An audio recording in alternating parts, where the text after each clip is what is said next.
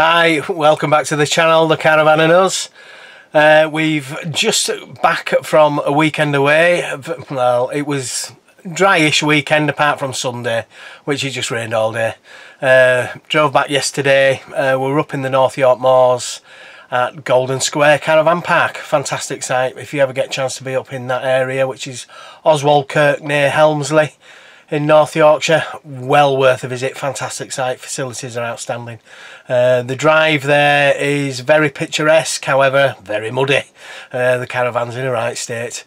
One of the things, or the main thing that I wanted to talk to you about today was the Duvalay sleeping bag stroke mattress stroke single quilt, whichever. Now a while ago I noticed that the quilt slid down within its cover. Now I did think originally that it was the Duvalay quilt that was at fault, so I got another one, another quilt, not a Duvalay one, but it's just a standard single quilt which fits identically. It's absolutely fine, but that was the same. It slides down within the cover. I will show you what I mean by that, and I'll show you our fix for it, but I would be very interested to know if anybody else has had the same problem, and if you have and you're sick and tired of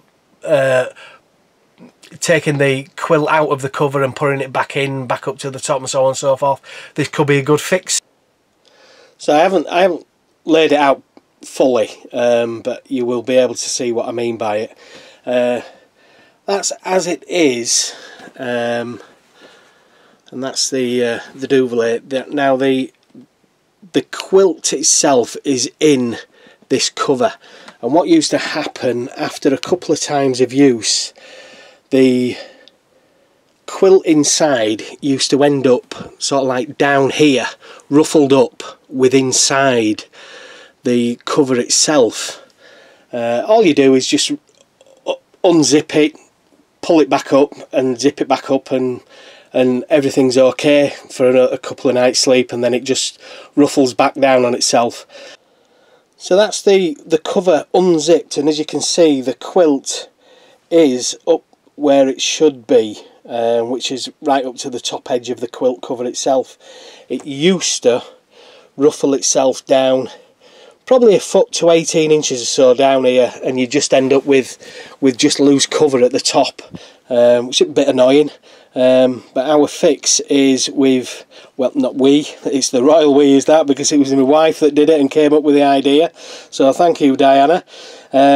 She mentioned that you could get some popper tape, and if you stitch one side of the popper tape to the quilt cover at the top and the other side of the popper tape to the quilt itself, and then popper tape it back up. I don't know if that's the right terminology, but it would stop it coming down. And that's it. As you can see, it's just stitched some popper tape.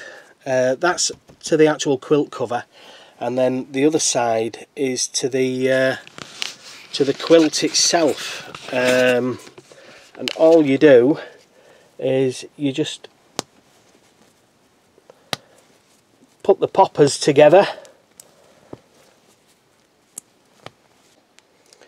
and that's it. Problem solved. I've used this now probably around about 10 nights, and it's absolutely fantastic.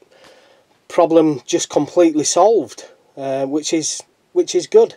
So I hope this has been of help to somebody, and if you've got the problem, just get the popper tape. Literally for, I think I ended up getting 4 meters of it, to be quite honest. So that's 4 meters of each side, and we've used, I don't know, just over whatever a single quilt is, but it was about £4.50. And it's very straightforward. There are several types that you can get. I got one, I don't know if you can see that, with a popper probably every 1.25 inches or so. You can get them where they're in groups. You might have 3 close together, then a bit of a gap, 3 close together, or 2 close together and a bit of a gap, but I went for one which was uniform right across, and it's certainly done the job. So that was just a quick video on our fix for the Duvalay sleeping mattress sleeping bag whatever your topper you want to call it. But that's our fix for it, and it's worked a treat. For £4.50, absolutely well worth it. Especially, I think it was £109 was the Duvalay itself, which, to be quite honest, I think is quite expensive for what you're getting, especially when it doesn't really function 100%, and I don't mind paying the money, but I expect it to work. So I hope that was of help to somebody, just one person, that'll do me. I hope you found it interesting. Thank you very much indeed for watching, and see you in the next video.